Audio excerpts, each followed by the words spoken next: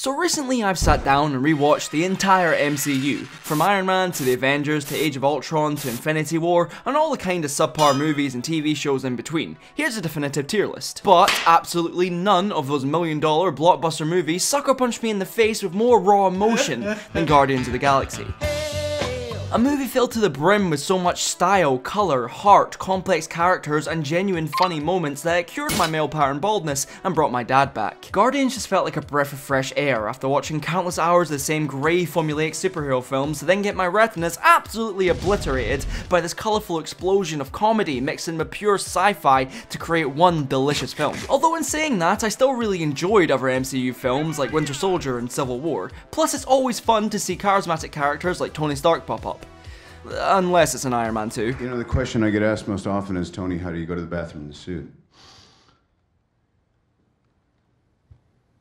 Just like that. But Guardians just stood head and shoulders above the rest and remains one of my favourite superhero films. Up there with the likes of Spider-Man 3, Suicide Squad 2016. I might have laughed if I remembered how. And of course. So obviously when I heard a Guardians of the Galaxy game was coming out, I got a little hyped. Until I realised it was being published by Square Enix. Are you a madman? In fairness, as I'm writing the script, the game has just came out and it's getting some pretty good reviews.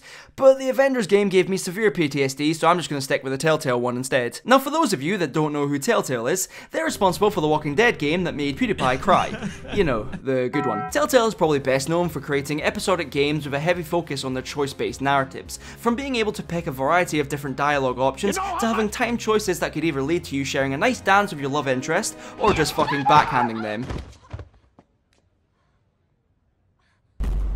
Now Telltale was around for ages, producing tons of point-and-click adventure games like Jurassic Park, the game, Back to the Future, the game, and Wallace and Gromit's Grand Adventure. Come on, Gromit, we've got to hide the body! Anyway, they really rose to prominence with the aforementioned Walking Dead game, which instantly got great reviews thrown right at it. This fantastic response ultimately meant Telltale got a shit ton of money, so in an effort to, you know, get more. Over the next couple of years, they've produced 3 more seasons of The Walking Dead with declining qualities of writing. You're now my least favourite son, Javier. The genuinely fantastic Wolf Among Us, Tales from the Borderlands, 2 seasons of their Batman game, and of course, this Guardians of the Galaxy game. Now since Telltale specialised in building complex relationships between characters, you'd think Guardians would work incredibly well with that formula in mind. Like their whole dynamic here and in the films is that they're basically this massive dysfunctional family. No, you get out of here. They're tied together by the pain and trauma they've suffered throughout their lives, and being a part of the Guardians of the Galaxy gives these characters a way to share that pain, as well as giving them a sense of belonging, a sense of purpose, and a sense of, well, family. Excuse me for one moment.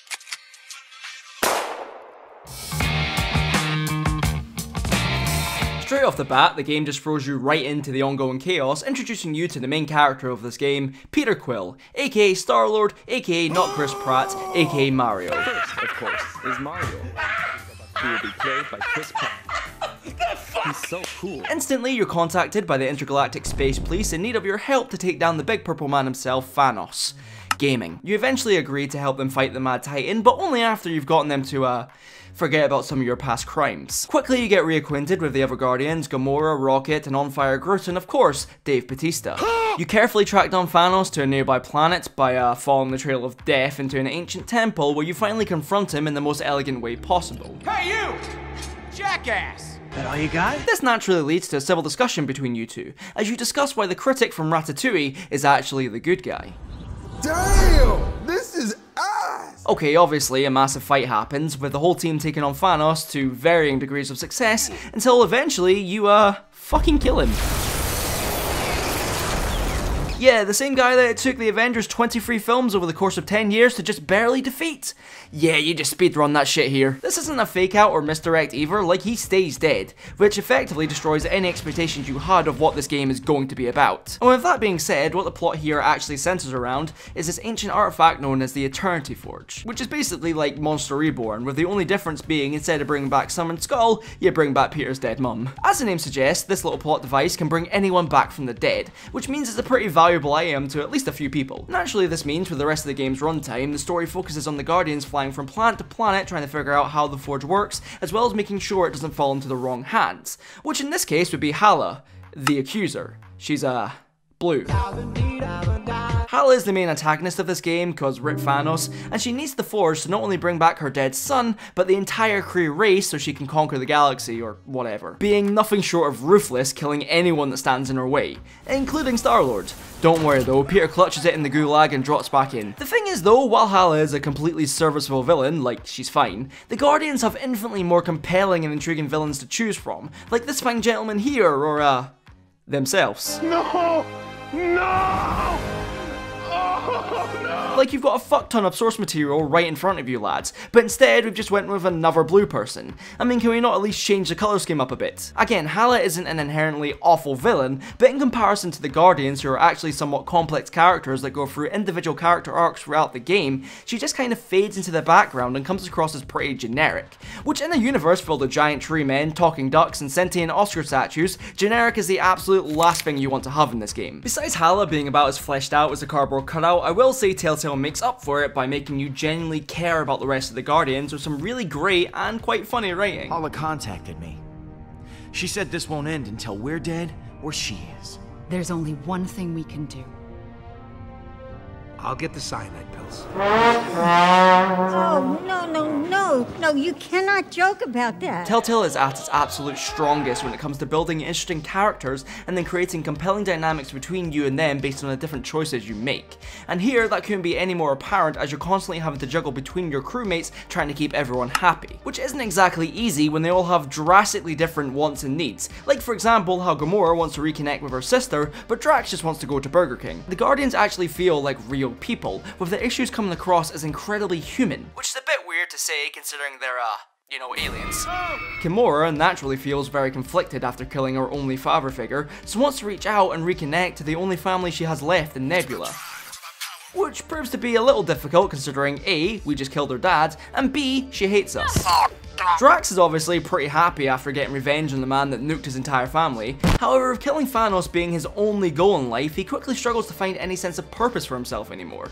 So he just comfort eats, which is the most relatable thing I've ever fucking seen. Rocket just kinda wants to leave the team entirely, giving the impression he doesn't want to leave everyone behind, but believes the Guardians have done everything they can to protect the galaxy. Raising the question that with Thanos 6 feet under, is there any need for the Guardians anymore? Groot is a tree, and as you play as Peter, your main focus is to try and keep the Guardians, or rather your family, from falling apart, which obviously is a bit of a struggle. Super Mario in real life. The game does a fantastic job at making you invested in all these characters, and sure, they rely a little too heavily on emulating the films from time to time. That is most disturbing. But as a whole, Telltale allows each Guardian to go through a significant amount of character development from start to finish, facing issues that aren't these massive, overcomplicated, godlike problems, but rather they're just simple, yet feel real and relatable, making it easy for you to sympathize with them and put yourself in their shoes.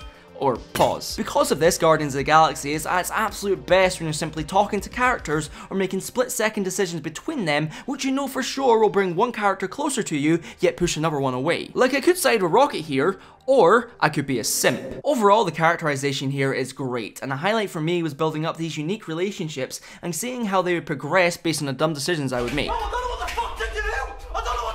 However, this is a Telltale game after all, which means of course there's a fuck ton of jank in it. Now, if creating well-written characters is Telltale's strong point, then gameplay is undoubtedly its weakest, which is a little problematic considering this is it's a fucking video game. The actual gameplay can be summed up into two sections, that being walking around and quicktime events, which are always fantastic. Admittedly, while I don't find it incredibly engaging to slowly walk around these empty areas, finding random shit that doesn't do anything, or having somewhat pointless conversations with other characters. You think Rocket's gonna be okay? I'm worried about him. I am Groot. I don't know what I expected. I do get this is a point-and-click adventure game, so complaining about that would be like saying Breaking Bad has too much meth in it.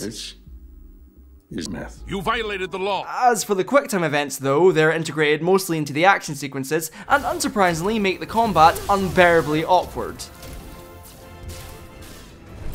Now What is that? I mean, these fights are supposed to feel like epic sci-fi space battles, but the QTEs just make them feel really stilted and absolutely kills the pacing, grinding the game to a halt as it waits for you to press the next button while a Telltale employee holds a gun to your head. And yes, literally every other Telltale game has QuickTime events in it, but I feel like they don't rely on them nearly as heavily as this game does. Much like previous games as well, failing these QTEs can cause some unintentionally funny moments. Actually, to be fair, there's a lot of moments in this game that can be accidentally hilarious. I'm scared. There's also a lot of weird technical problems, like animations fully breaking, the lip syncing being about as good as the English dub for Squid Game. Hey, just wondering if you got your photos printed? Logos printed? What? And I even completely broke the game at one point, being unable to progress or do anything, all because I made the brave decision to let a woman speak. The thing is though, you're not really playing a Telltale game for the complexities of its gameplay, which makes that whole segment fucking pointless. You're playing it for the characters and more importantly the story, which in this case is like 90% great and 10% awful. Basically, the whole theme of this bright, colourful superhero game revolves around death, or more accurately, how people deal with it, looking at the grief and pain it can cause, and how not being able to move on from death can consume you, like it eventually does to Hala. I will destroy you, and all that you love.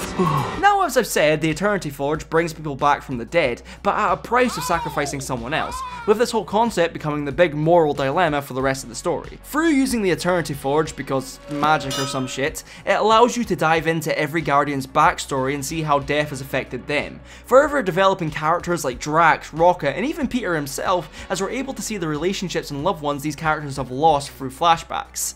These flashbacks, by the way, they're kinda sad.